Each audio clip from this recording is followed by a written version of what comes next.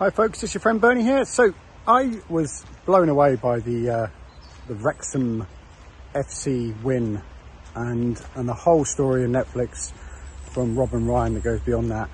And the thing I'd like to get you enrolled in today is we have European CoWorking Day coming up on May the 10th.